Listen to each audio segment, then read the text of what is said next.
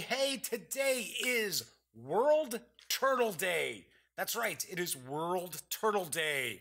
Did not realize that people were that fond of turtles, but in celebration of World Turtle Day. I'm just kidding. Oh, and the Daily Dope is in the air.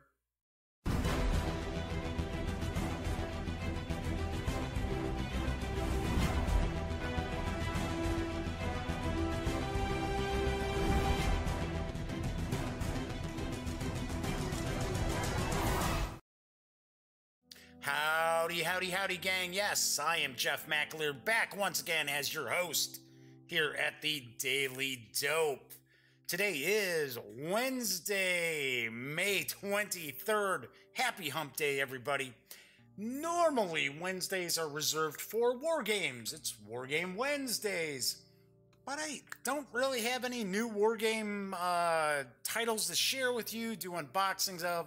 And I have not had a chance to sit down and do any wargaming to kind of focus on.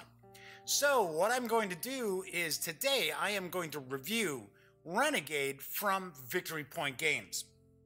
And this is a fairly complex game, and I am just going to kind of give an overview of the game as well as do a review. I am not going to do a playthrough because there is a lot cooking with this game. Anyhow, do want to welcome you aboard if you've never visited before. This is a very casual show. This is a live stream as well, so live streaming on YouTube. There is chat available. You can chime in if you want to say hello or have a question, comment, or if you want to know something a little more about Renegade as I go through my review. There is quite a bit of news today, so that is pretty cool. So why don't we jump right on in, because there is a new entry into Lost City's lineup of games from Thames Kosmos, and I've got the dope. Time to travel once again to distant locations, but in Lost City's Rivals, you might find yourself running short of cash to take the trips you want. Lost City's Rivals features gameplay familiar from other titles in the Lost Cities series. Players will collect colored expedition cards and place them in ascending order in personal expeditions, possibly placing wager cards before beginning an expedition in order to increase its value. The primary difference in this title compared to others is that you must win auctions in order to place cards in your expeditions. The card deck consists of, in each of the 5 colors, 3 wager cards, 2 copies of cards numbered 2 through 5, and 1 copy of cards numbered 6 through 10. Shuffle this deck, then divide it into 4 piles, keeping only 1 pile in front of players for the start. From a separate deck, each player is given 2 differently colored wager cards at the start of play. A bank of 36 coins is divided equally among the players. On a turn, you can either reveal the top card from the current pile, adding it to the display, or auction the cards on display. In the auction, you must raise or pass, and only once can a single person remain in the auction. Maybe that didn't make sense there. I guess maybe each person can only raise or pass once? I don't know. They pay the amount bid to the center of the table, then take any cards that they want to play and start or add to expeditions. Placing the same number in an expedition is okay. The auction winner can also place 1 card from the display in the box out of play. The auction winner ends their turn by adding a card to the display. When the final card of a pile is revealed, divide all the coins in the center of the table equally among all players. Then bring in a new pile to continue play. Seriously, this is the sell sheet info for this game? It's going on and on and on and on and on.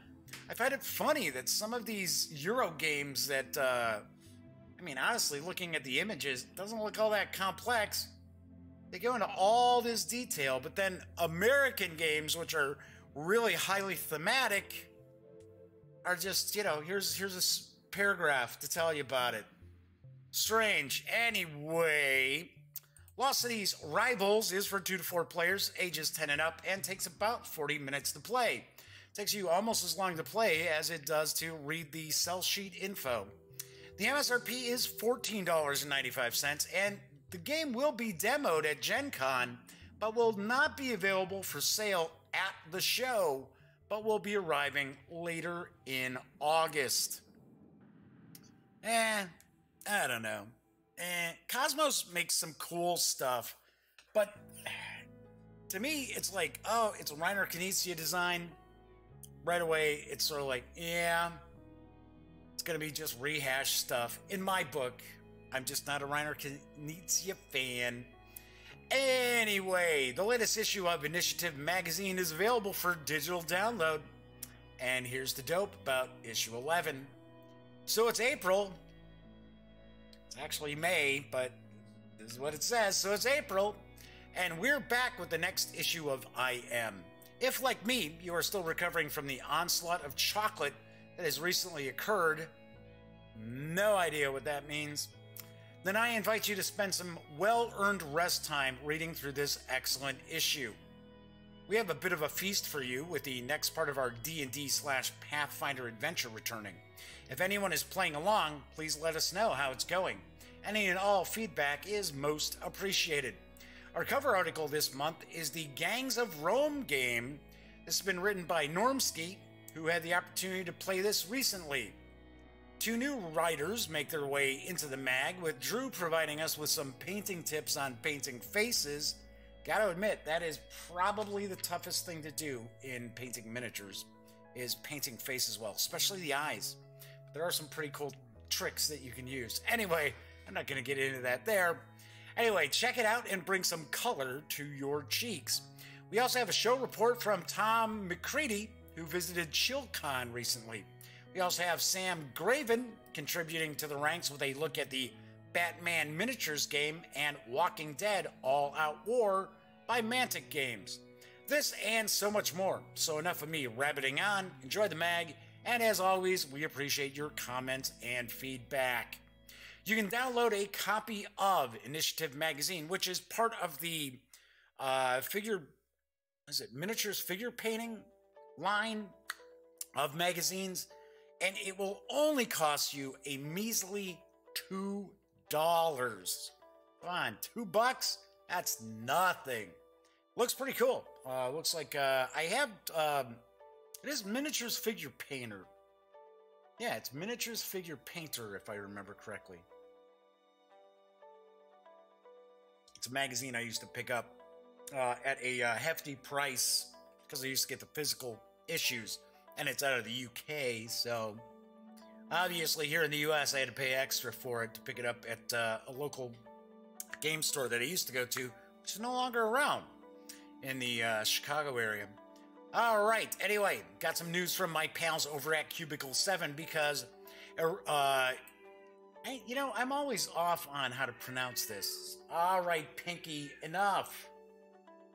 I'm stuck with the cats down in the Duct Tape Studios again today, and Pinky's just going off again. I was just petting her before the show started so that she would be kind of chilled out, but nope. Of course, Smokey's down here. She's sacked out. She'll hang around. She'll mess around for a little bit. I start the show. She goes to sleep. That's what happens with good cats. Anyway, Eriador Adventures is now available in PDF for Adventures in Middle-earth from Cubicle 7 Entertainment. And here's the dope straight from C7. Children kidnapped in the night. Unusually cunning trolls. A mysterious caravan.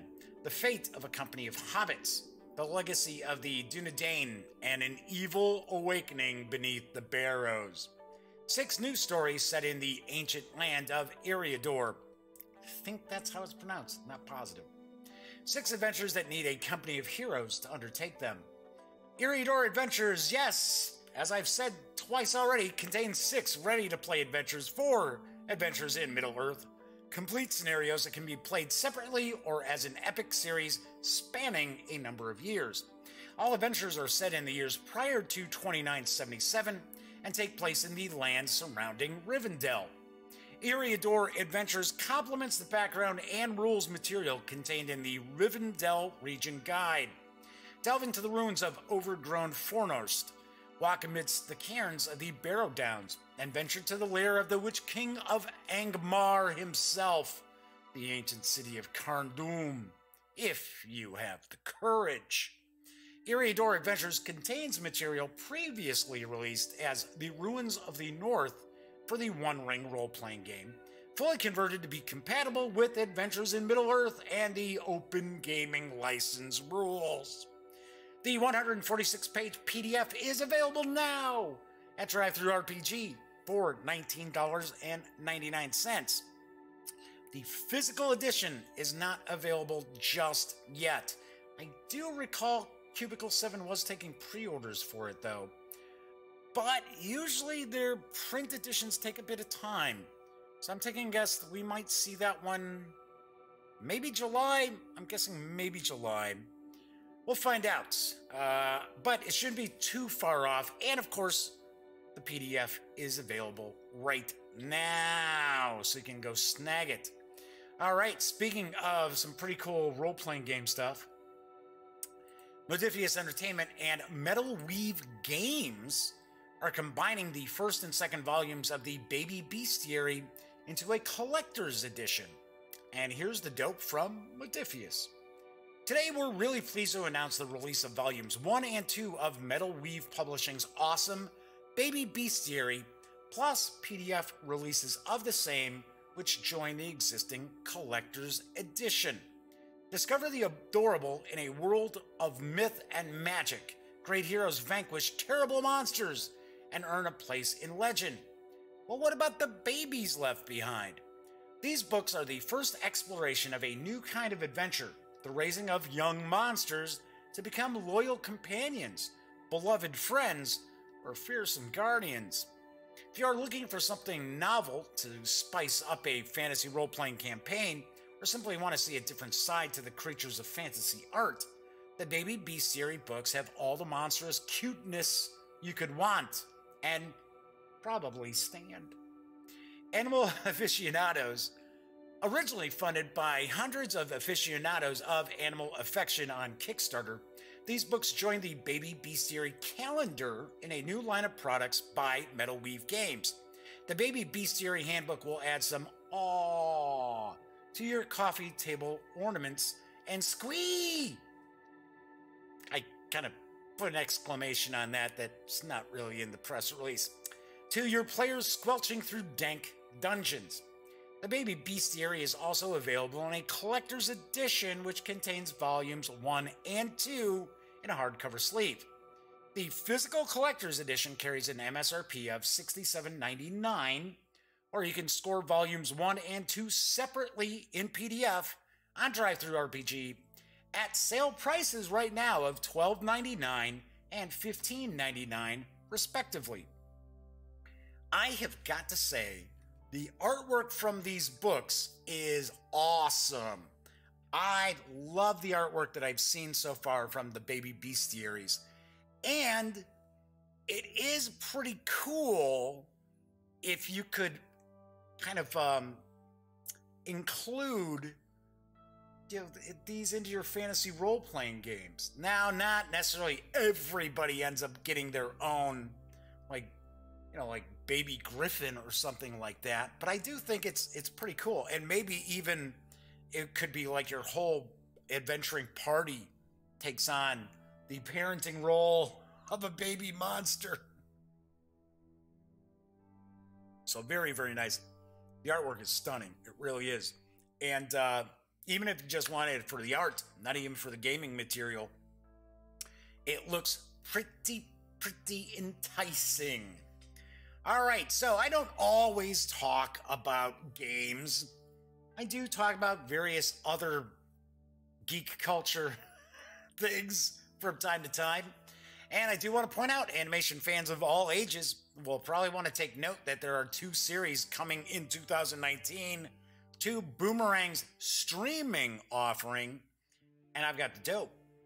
Warner Brothers Animation happened to be developing 2 new animated series, one based on Scooby-Doo and the other based on the Flintstones, according to The Hollywood Reporter. Both shows are scheduled to premiere in 2019 on the Boomerang streaming service.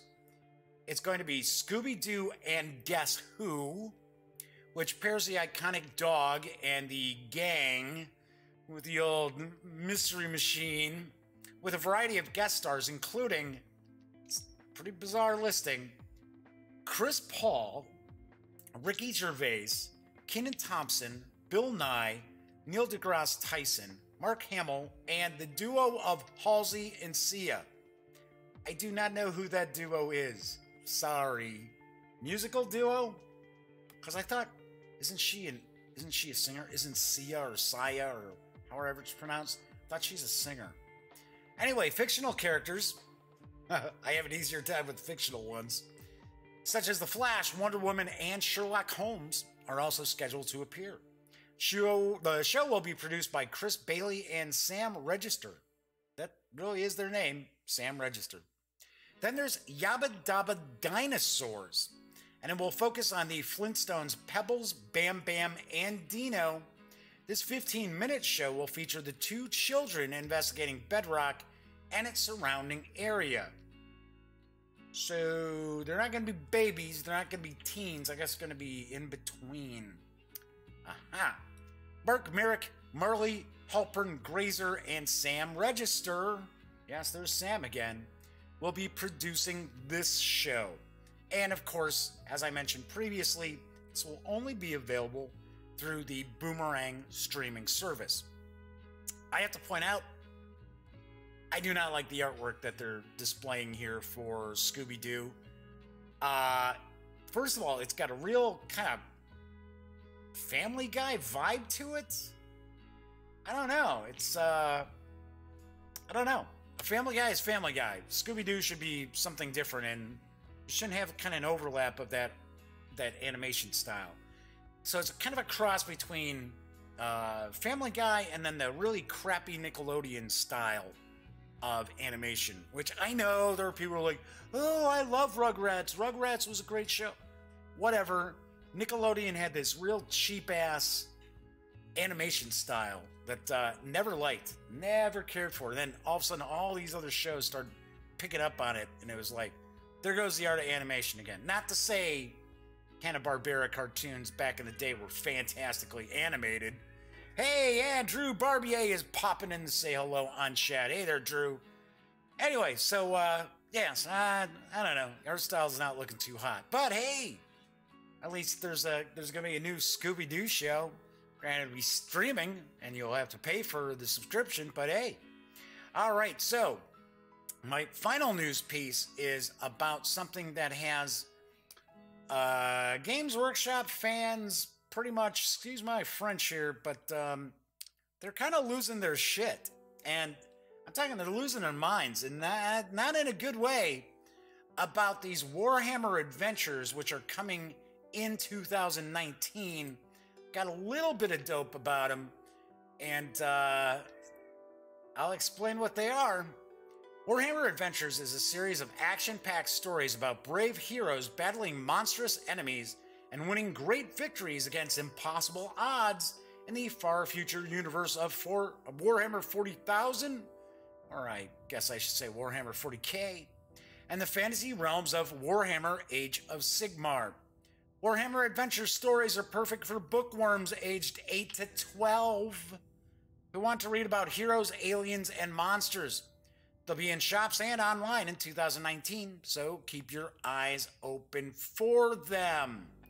Okay, so the reason why all these fans of Games Workshop are going nuts is because it's like the Disneyfication of their beloved games, Warhammer 40K, and, well, I used to call it just Warhammer Fantasy, but now it's Warhammer Age of Sigmar, and it has been for a while.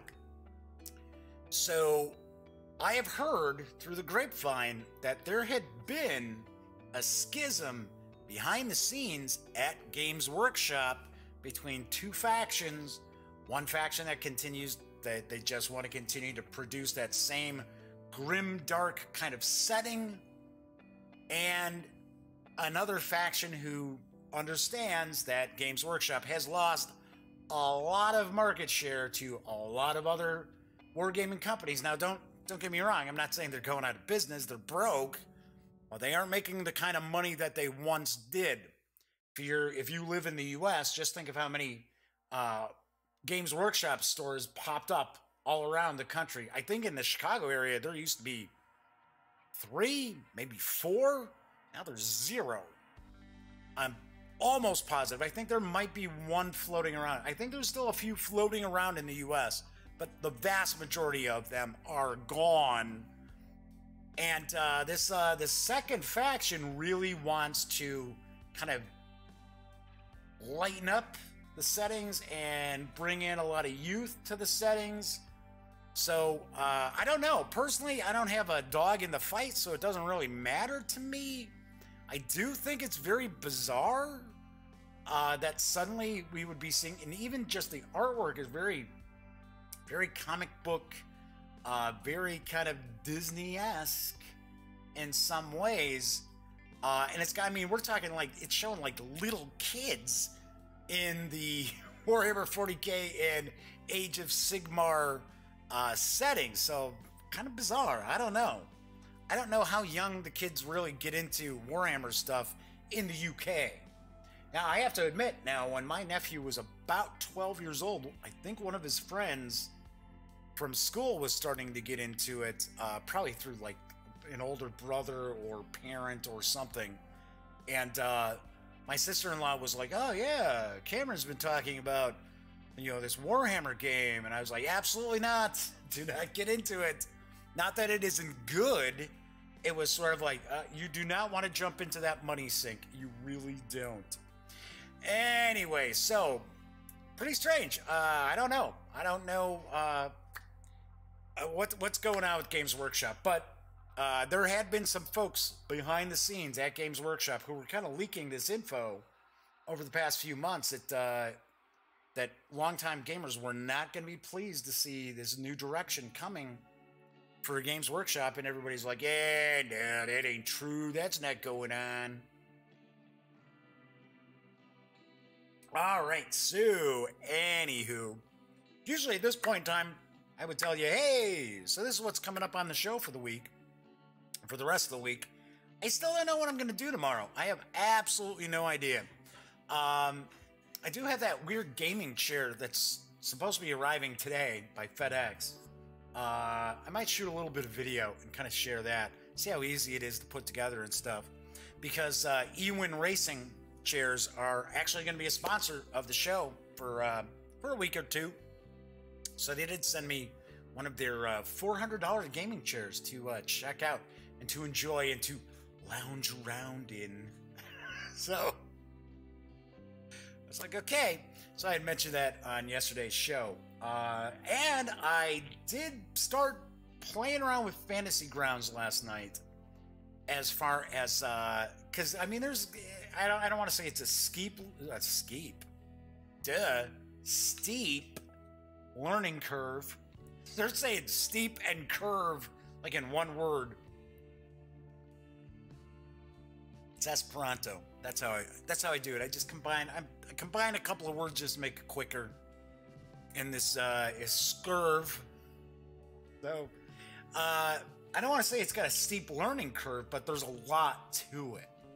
So I was messing around, playing around, and I don't know, I might actually open up our campaign that we're going to do to maybe a couple of viewers to get into the group.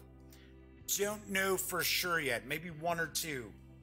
So, because so far it's looking like I'll do the game mastering. My nephew Cameron, Elliot Miller, my best friend, of course, probably my friend Ed, who was part of our role-playing group years and years ago, when we were in our teens and 20s, as well as possibly Elliot's wife. So I was thinking maybe a party of 6. So I might actually open it up to a lucky viewer who wants to take part in the Fantasy Grounds campaign I'm gonna do.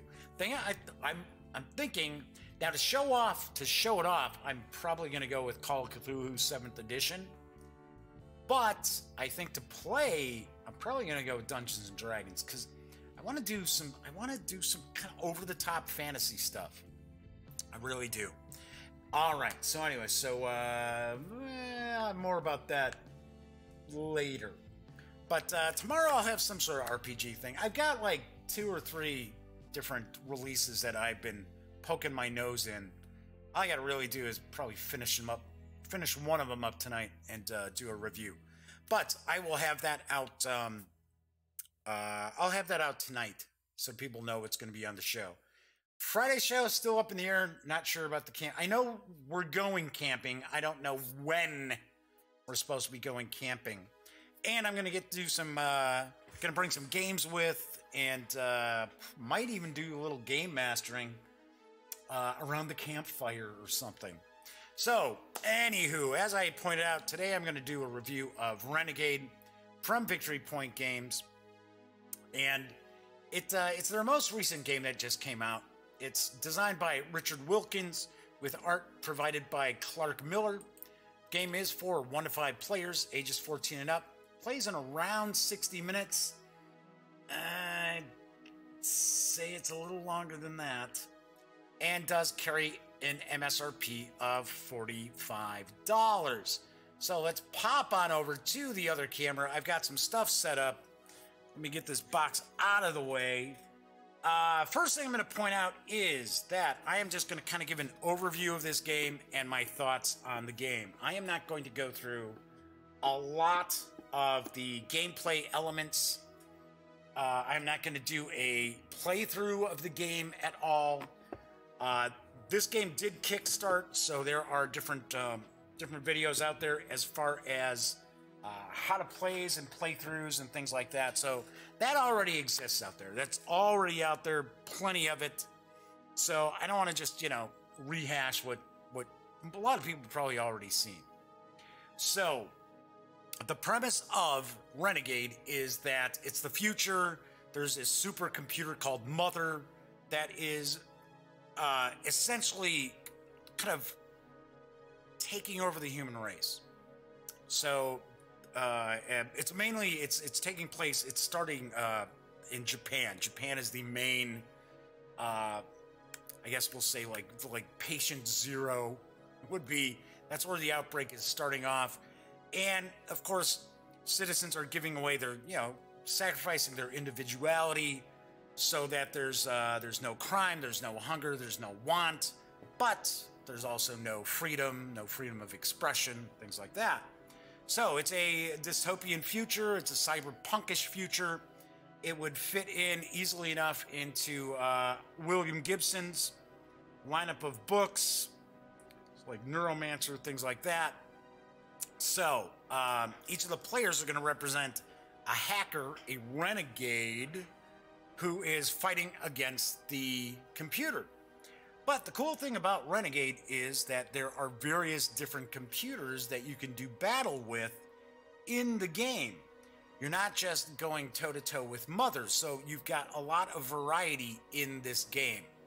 So the first thing I'm going to point out is that the game is for ages 14 and up. Now, normally when I see a game that says, oh, it's for 14 and up, the first thing, my assumption is it's 14 and up because of the components.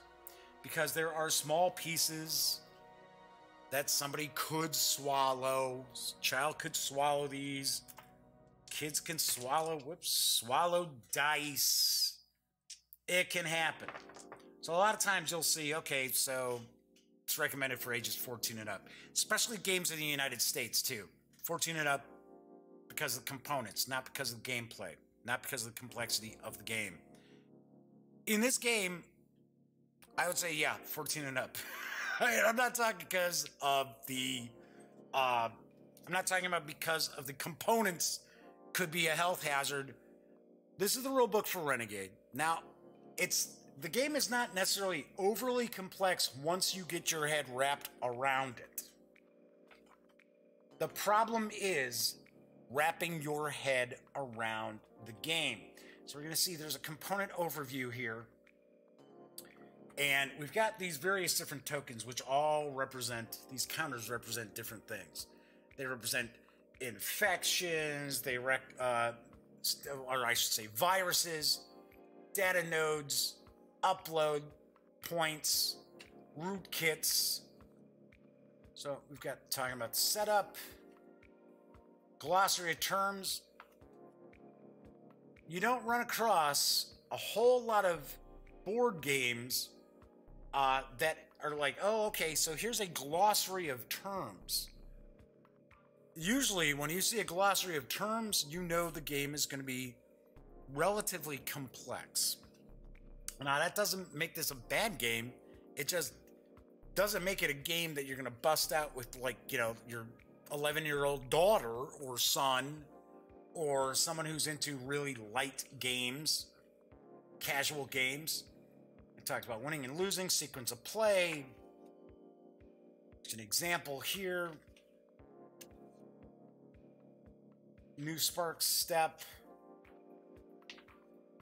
All right, so just as I mentioned, going through these rules here. So there are quite a few rules, 20 pages, and there are illustrations, but there are still quite a lot of rules in here. It talks about the different renegades. Then you've got a walkthrough. Pretty detailed walkthrough, lots of examples as well. Okay, so this is considered to be the like the neural net, right? This is where the hackers are going to attack the computer system. So each of these are considered to be a server, and each of these servers have different names. And yeah, I don't know why. They just do. They have different names. So there's, you know, like Faith. Faith is one of the servers. So you'll notice that each of the renegades, each of these hackers, also have a color. So they are color coded, and each of the hackers has a card. There's a color coded card. So we've got the primary renegade, and then we've got an alternate renegade. And you're going to see here, this also is your player aid card. So there's a key code up top, then you got your actions list, then it talks about the special ability that this hacker has, then we've got some flavor text down here. But if you take a look at these, like looking at the actions, it's kind of like, wow. One of the first things that most of the players, okay, I'll be very, very honest. So most of the time when I'm playing games for review, the people I end up playing with are going to be my nephew Cameron, sometimes my brother Greg, my older brother Greg, every once in a while my niece. So Cameron's 16. My brother's older than I am, so obviously he's older than 50. So it's not like he's like, huh? My niece Madison is 12. So and then of course can be Cameron's high school friends, could be my best friend Elliot Miller swings over. But to play Renegade, I had it was Cameron and his friends who come over, who are all high school age. And I'm going to point out they dislike this game intensely. They did not care for this game whatsoever. I, on the other hand, I like the game, but the game also has some issues. So anyway, I just want to kind of be right up front, because looking at this, okay, so these are the different actions available. Once the players looked at that, once they saw that, their eyes started to just glaze over. It's like, huh? What? Move? Shift, upload, modify, install, infect, execute, shop. Those are the available actions. But the way it's presented, see, the kind of the main issue that I have with Renegade, I should say, that makes it more difficult, in my opinion, to learn how to play, because as far as I'm concerned, you should be able to go pick up a rule book for a game, read through it. Now, granted, I'm not saying that you read through it one time and you understand how to play it. You may have to go back over it or kind of play a little bit solitaire to kind of get a feel for it. but you should be able to read through the rule book a couple of times and have a pretty good understanding of how to play this game. Renegade just doesn't, it's not intuitive. I'm not saying it's badly presented. I'm just saying it's not intuitive. There's a lot of extra jargon and technical terms that are added into this that where I can understand that it's there for the flavor, because it is supposed to be a cyberpunkish dive into a computer network by the hackers. These are their avatars as are in here, trying to defeat these various different partitions, these servers, these partitions in each server. That's what each of these hexes are considered, is a partition. It's just all this jargon thrown in there just makes it harder to understand what's going on. So anyway, the main gist of this game is that it is a deck building game that has elements of pick up and deliver. That's really what it boils down to. So each of the players, based on the color of the hacker that they pick, they are going to get a 15-card deck. And the 15 cards are going to be different. They're going to be pretty basic. They're not as basic as a lot of deck building games might be. So usually most of your deck builders, you'll start off with a 10-card starter deck, which is kind of garbage, but it's just to get you started. You're supposed to burn those cards out. You're supposed to call that deck out to trim it down, so it's a lean, mean fighting machine, right? With most deck builders. Well, in this case here, you're going to get a deck of 15 cards to start off with. And they're going to be different. So that's one aspect that I thought was kind of cool about Renegade, is that every player is going to have a different specialty kind of in what they focus on. Because this is a cooperative game. Nobody's the hackers are all working together to take down these computers. You're not going it alone.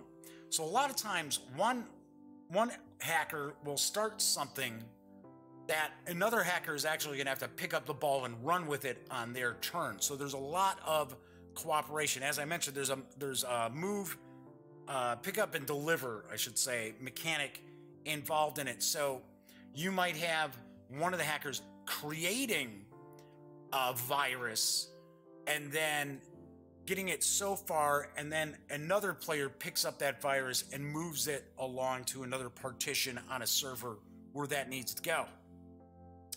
So anyway, so you're going to have, each of the players will have a basic card deck. And it's the 15 different cards. But like I said, you're going to have a variety of different cards. So the yellow player,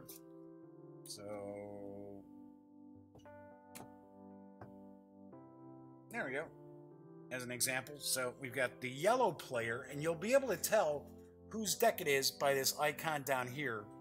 It's going to show you the colors. So these are the cards that start off their deck. And it'll tell you, okay, so this is what that card gives you. Focus, bypass, data steal, data scan, decrypt.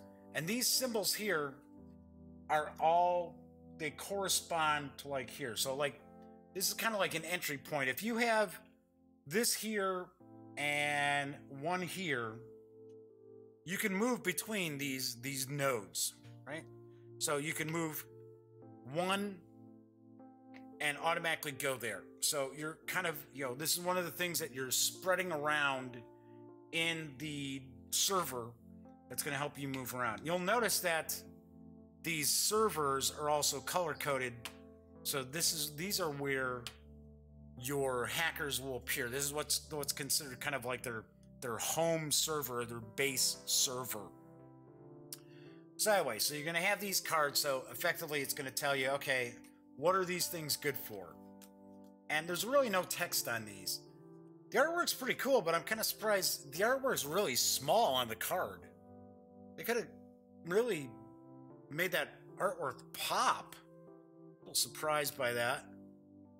Usually VPG is much better with their visual presentation. But as you can see, I mean, there's a lot of empty space on this card. They could have easily made that artwork a lot bigger and made this section down here smaller. Made this area up here smaller. Anyway, well, I mean, it doesn't affect the game, but like I said, you know, the artwork's pretty cool. Why not show it off? Anyway, so memory steal. So each of the players are going to have their deck. Then you're going to have advanced cards which you can purchase.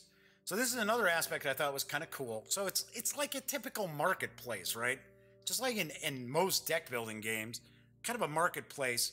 But what you end up doing is you'll actually your deck never goes more than 15 cards. So when you purchase something from the Hack Shack, is what it's called. When I first read that, the first thing that popped in my head was back as a Bulls fan during Jordan's run, Hack-a-Shack, right? Shaquille O'Neal be going for a basket, boom, just foul him, Hack-Shack. Everybody did that. That was kind of the strategy to stop Shaq, because Shaq was terrible at free throw shooting. About 50% is what he would make. All right, so anyway, so you can spend these cards, these symbols, to purchase these advanced cards. So these are basic cards, and it'll tell you right there. It says it's basic, right above these icons. And then you'll see here, it'll say, okay, so this is advanced. This is the advanced card. It's going to tell you what's it cost to buy, right? So you could use, instead of generating one of these entry points, you could spend that card to actually buy this card. So you're going to have, once again, this is what the card does, but these advanced cards will almost all have some written text at the bottom to give them kind of a special ability, almost like a multi-purpose. Because some are either or, some are also. So for an example, you're going to be able to get that, utilize that icon, and then you get that as well. It says, okay, so you get to do that. This one is in either or. But it's pretty cool. And there are quite a few of these advanced cards, which are just randomly mixed up. Just randomly, completely mixed up. So, as I had mentioned before, we've got different computers. You're not just going up against Mother.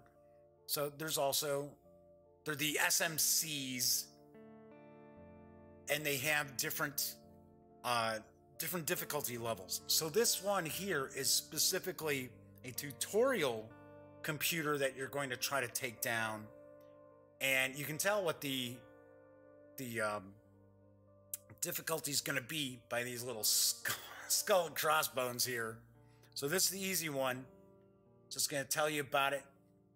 And then you're going to have what I thought was kind of cool were these objectives. So you have for most of the computers you're taking down, they have 3 objectives: 1 copper, 1 silver, 1 gold. Silver and gold, silver and gold. No, I'm no Burl Ives. So okay, so there's Mother. Mother's the big baddie. That is the big challenging computer that you want to try to take down.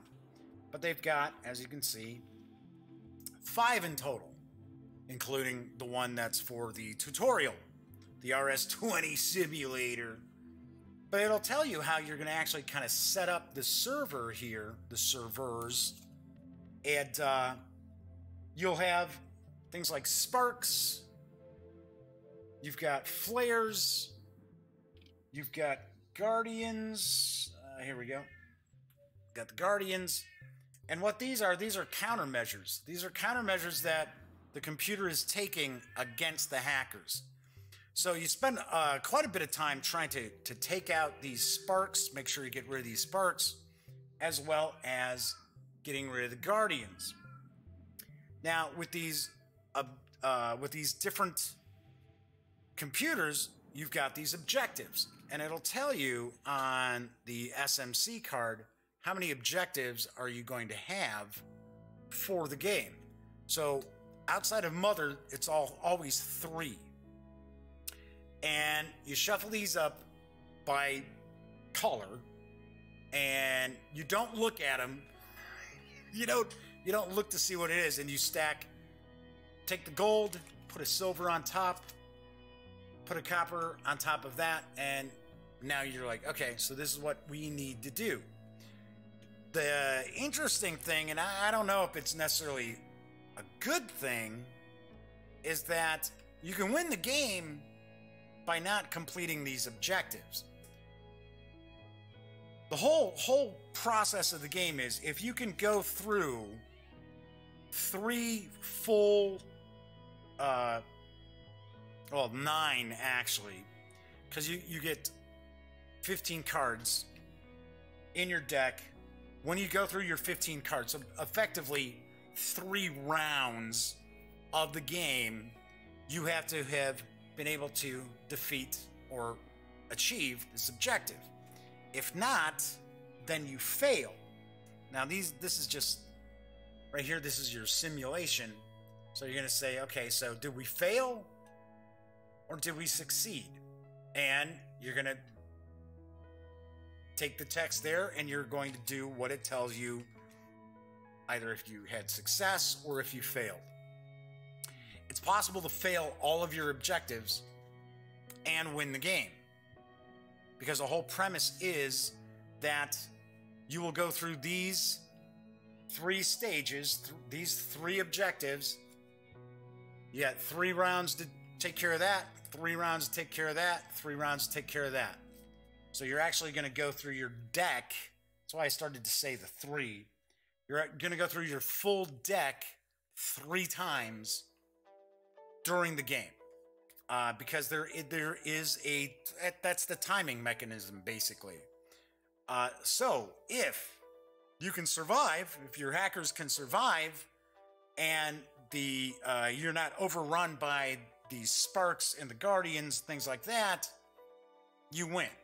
Now, there is a variety of victory styles.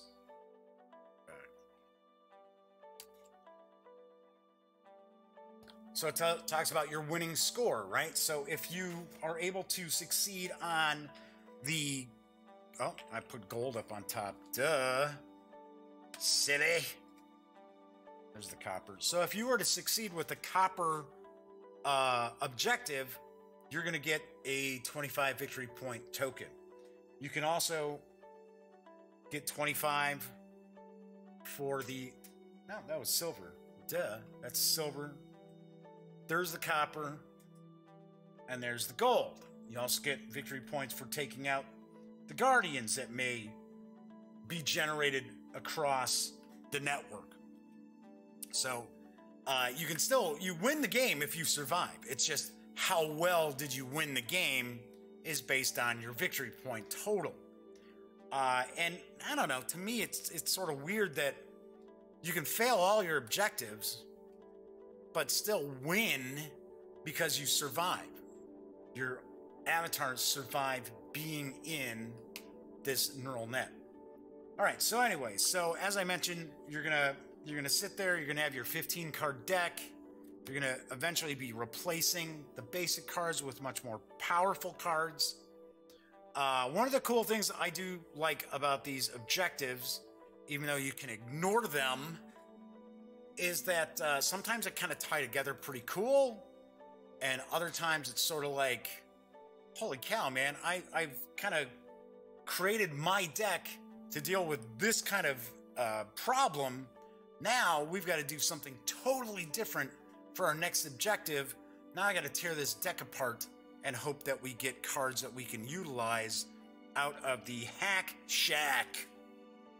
So, anyway, so you've got all these various different items at your disposal. You've got, see, and this was one of the things that makes it kind of difficult to learn how to play this game, just as kind of like not having somebody teach you this game is you've got a variety of these different kind of tokens that do different things, but they're not all that different. So it's kind of like, okay, so that's a virus. What does the virus do? That's a tool. That's a rootkit. Okay, so what am I supposed to do with that? And of course, they are kind of color coded to the hackers who tend to be able to deal with those threats or create like viruses, things like that. They're more apt. So, for an example, this character here is more apt to be able to create viruses, do things like that. So anyway, what eventually will happen is if you have, because what will happen with these sparks is these sparks will create these guardians, and once you get to the point where it's kind of like a cascading, kind of like a cascading waterfall of doom, as you don't take care of these various different sparks that are popping up, these countermeasures, really, that are popping up on the net, the harder it's going to be for you to actually be able to take care of your objectives, which, as I mentioned, you don't necessarily have to win the game, as well as be able to survive. So there can be a point where the computer system has basically just overwhelmed you and you're out of the game. So that really, kind of in a nutshell, is sort of it. You'll actually, thought this was kind of cool. You'll actually create, when you randomly create sparks popping up, because like I said, if you can't take care of these sparks that keep coming up, you're going to be in trouble.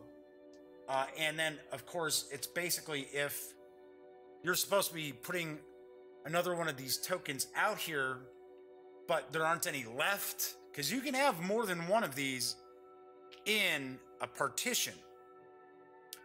If you're trying to put another one of these out there, if you're forced to put another one of these out there and you can't, boom, it's game over. That's basically where you're kind of like, oh, well, but you can fall into a thing where you're going to see these spreading out more and more and more, and you're putting more out there. But I thought it was kind of cool. There's a color-coded die, as well as it's a 6-sided die, but it's kind of got the LED numbers on it. Where when you're creating the random sparks, you're going to roll these dice. It's going to tell you, okay, so like say for an example, that would be right there. If you rolled a 2, boom. Something else I should point out as far as this network here is that these tiles, luckily you don't have to put all of these hexes together.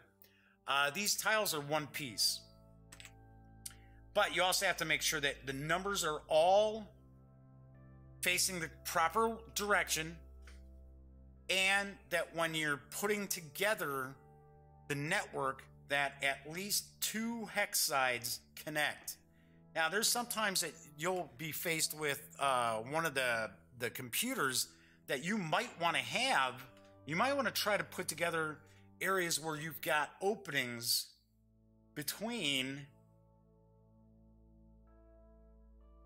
like that, right? Because this is considered a closed partition, like this. Well, no, I should say like that, where you have a hex on every side, but then you have, this is considered an open partition because there's empty hex sides to it. And sometimes, because you'll actually put the network together. So if you're playing multiple players, first player is going to put one down, the next player is going to put one down, next player is going to put one down. But you're already going to know which of the computers you're going to be taking on. So you can try to put together the network to help you out. There's a lot of little things going on in this game that I'll be the first to admit I have not figured out yet. There's nuances to this game that I have not played this enough to understand. I'm the first one to point that out. Unfortunately, the game was there were nuances that part of the gang were like they didn't want to deal with. So unfortunately, I had to play the last couple of games solitaire with the as a simulation, and I have a good grasp of the game, but there's loads of things going on with this game that I know I have not completely wrapped my head around yet. But that's good. That's cool. All right, so anyway, so that pretty much, in essence, is Renegades. You're building a deck.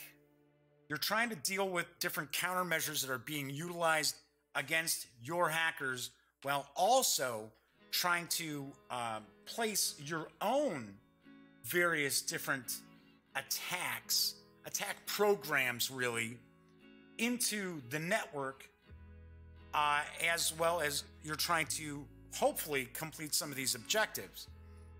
And then there's also, like I said, there's a big element of pickup and delivery, because as you create items, like, say, for an example, it's a replicant there, you can pick that up and take it with you. Let's say, for an example, maybe it had to be over here. You would hope that you have another player who can pick that up and take it along the rest of the way. Like I said, there's a cooperative aspect to the game that you've got to involve yourselves in. Otherwise, you're not even going to come close to winning the game, because you're never going to have it. And this is kind of a Victory Point Games thing. It's famous from their States of Siege line of games, where chaos is always king in Victory Point games. There's randomness here, but it's not crazy, insane randomness. You feel that you do have some control over what's going on as you play. It's not just completely random card draws. Now, granted, yeah, you're drawing 5 cards to make your hand every turn, but it's not like you're sitting there going, well, I never have a chance with this game because I keep rolling bad dice. No, that doesn't happen. That's not the case. But as I started to say, Victory Point Games likes to have games where when you're playing, you never have enough action points, or you never have enough time, you never have enough opportunities to do what you need to do, right? So you have to balance doing different things.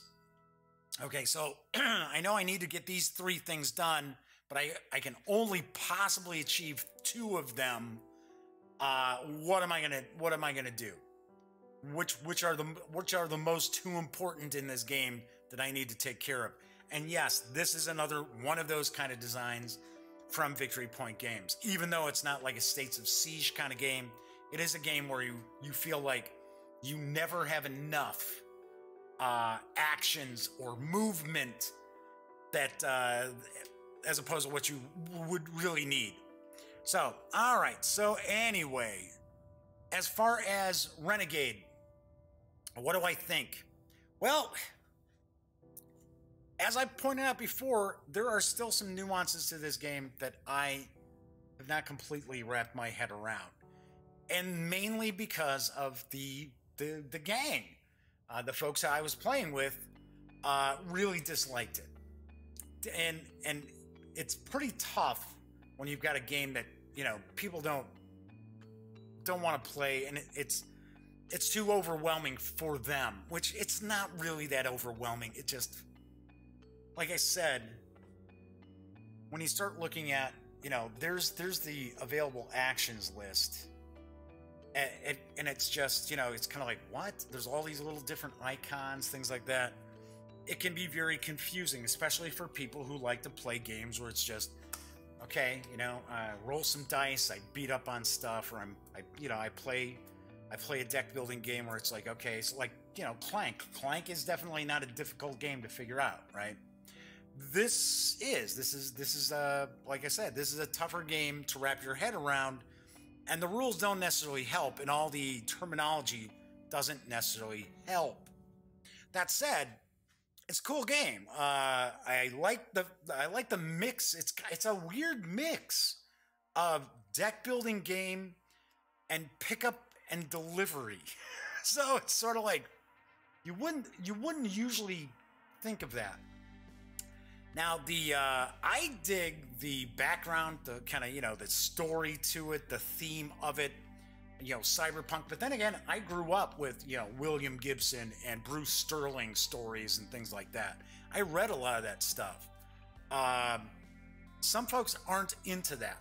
Some people won't dig the fact that it's like, oh, so it's kind of like it's not not even like the Matrix, right? Because although those are like really avatars, like Avatar, right? They're avatars in Avatar. They won't dig the whole process of, oh well, you're jacked into a computer and things like that. Some folks won't dig that. They're just not into it. Other folks will be like, man, that's totally cool. I will say that if you've got the right group, you got a right group who doesn't mind kind of, a little meatier experience, then I think you're really going to like Renegade. I will point out, it said 60-minute playing time. Nah, maybe 90. Learning how to play, it's probably going to be even longer than 90 minutes. But all in all, Renegade's a good game. Like I said, I am still figuring it out. But I can tell you that the more I play it, and I really want to play with, more than myself. Now, the first game, we got kind of through it, and the other 3 players were like, no, done. We're not playing this again. We're done. They humored me enough to play it the first time. And then the next 2 times I had to play it solitaire. So there are still the aspects of 2 or more players that I really want to kind of, get a better grasp of, because I'm not very good at playing like schizophrenic. I have a very hard time if I take like a game that's for 3 players. I can't, or even 2 players. I can't play both sides. I have a hard time playing both sides. I can't disassociate myself enough to be like, oh, well, I'm the second player now. I have a hard time with it. But anyway, I think it's very cool. I like the way the deck building. I like how you're building the deck, but you're also still discarding cards. So you're always going to have the 15. I get a kick out of how, you're going to draw 5 cards, and you're going to basically be able to go through your deck one time. Not completely, maybe. It all depends. But you have the timing mechanism on the different objectives. I thought that's pretty cool. I like the fact that there's all these different computers too. So there's tons of these objective cards. There's loads of these objective cards. I think there's maybe like 8 of each color. So a lot of variety, a lot of different stuff going on, and a lot of the different computers and the different objectives of the 3 different levels really, really adds tons of replayability to the game. There is luck involved because, of course, it's a deck building game, so you're drawing cards from your deck, but it's not horrible. It's not, as I mentioned before, you don't feel like, because there are some games, of course, obviously, you play and it's a lot of dice rolling, and you roll bad dice, you're normally going to lose, right? This isn't one of those kind of games. So, all in all, I give Renegade, even though I feel it's kind of incomplete as far as my opinion of it, I give Renegade an 8 out of 10.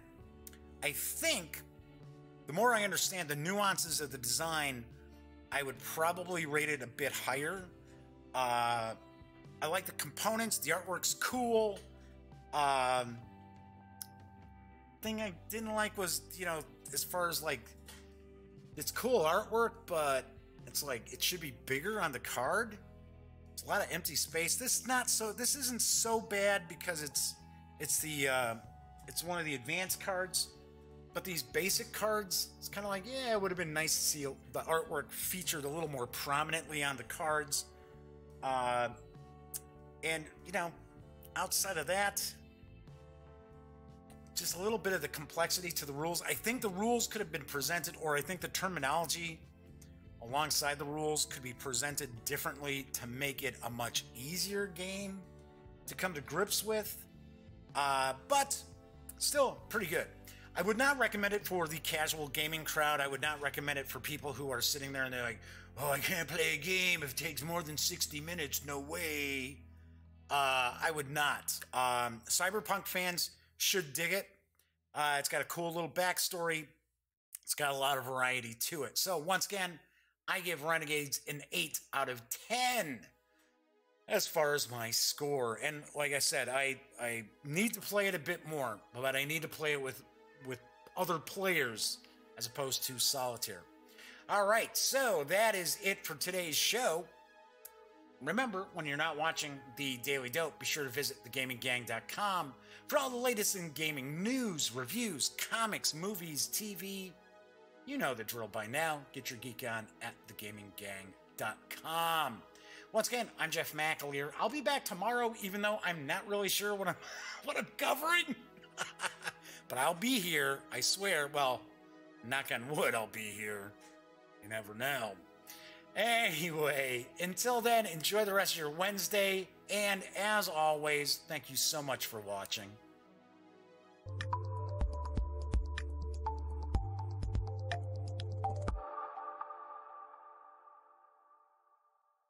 Thanks again for watching The Daily Dope, presented by The Gaming Gang. If you like this episode, be sure to give it a quick thumbs up. And if you dig the channel, please subscribe. If you'd like to check out our previous episode, click right here. And if you want to check out a somewhat randomly selected episode, give a click right down here. It'll be like opening a box of Cracker Jacks. You just don't know what you'll get. Once again, thanks for watching, and I'm Jeff McAleer.